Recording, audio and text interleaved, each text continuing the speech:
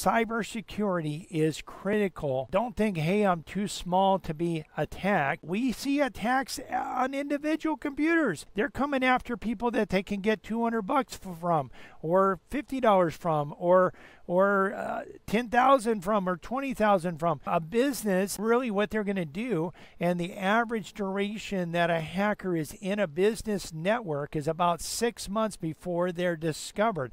By that time, they know what your annual revenue is, and their asking price will be 10 to 20% of your annual revenue. So just think about that. What is that? 100,000?